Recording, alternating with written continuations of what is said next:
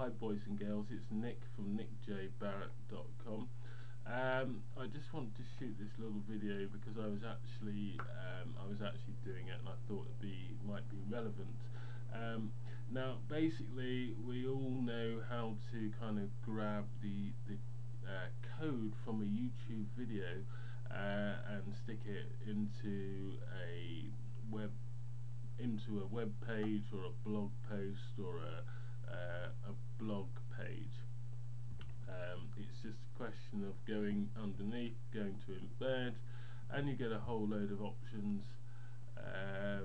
colour and sizes.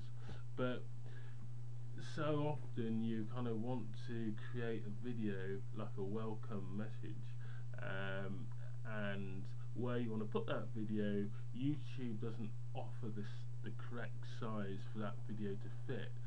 Hence these videos are too big to go into where you want them to go, like into the sidebar.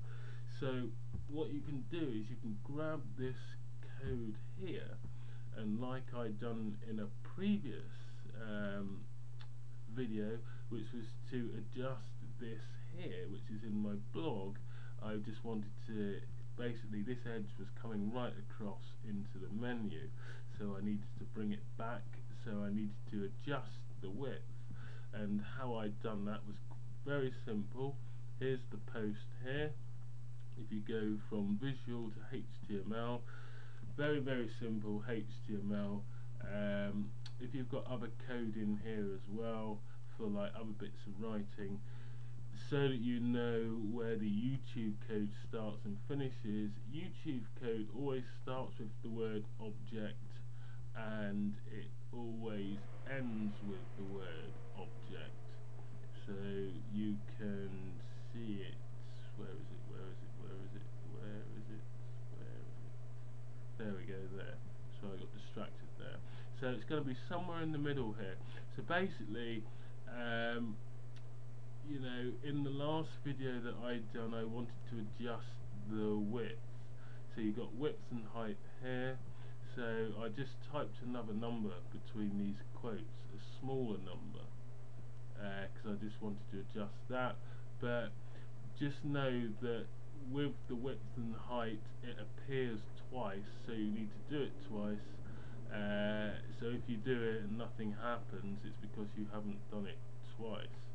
So I've just changed the width there as well. Now in this example, if I wanted to say put it here, which is in the toolbar with this little video here, for a little welcome message or some sort of maybe it's some kind of opt-in message or a lead magnet that you want people to watch for a video series, that's obviously far too small area. So what you have to do is again adjust both, so you're adjusting the height and the width, and then you want to go to your widgets. Where's widgets?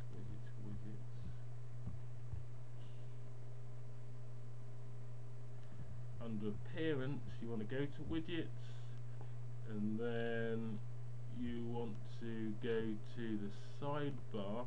In this case it's the home sidebar. I've already done it. That's getting in the way there. You want to get the sidebar, home sidebar, and as you can see I put in a text widget, which is just normally around here somewhere. You just drag it across like that and it goes in, although I don't want that one. And then you just basically copy your code into this area. As you can see, I've taken it down to 260 by 200, and then you save it, and then you should end up with a look like that. This has been Nick J. Barrett. I shall see you on the next video. All the best.